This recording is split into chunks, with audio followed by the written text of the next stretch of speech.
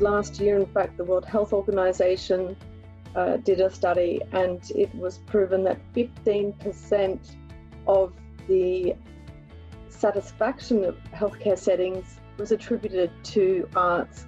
So where art is present in a hospital, the experience for patients, for staff and visitors is about 15% better than hospitals without. And then of course there's that feeling of community.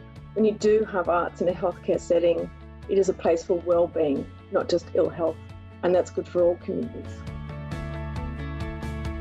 We're the peak regional arts body for the area that includes Goulburn, Mulwaree, as well as 6 of its neighbour regions. So we cover the entire Southern Highlands and Southern Tablelands regions.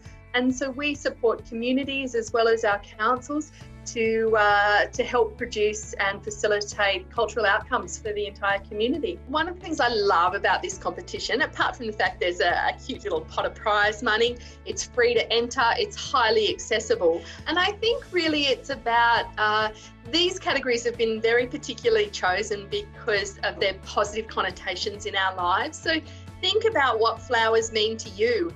Is it the end of a long cold winter and the promise of the warmer weather and the spring and the summer ahead? And I love the idea that in the paediatrics ward in particular, there'd be work created by children. Gorgeous.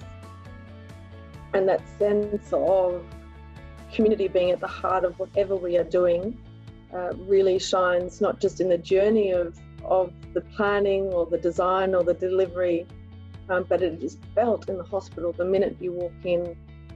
Once it's all polished and the doors open, that feeling doesn't leave you of when the community has led what they wanted, and then they get to see that realised.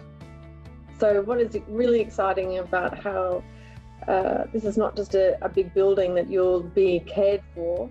This is also a place where you can see your own self reflected in it, and your ideas and your landscapes and your stories. Very exciting to be able to put your own print in the building and be part of that for the next generation.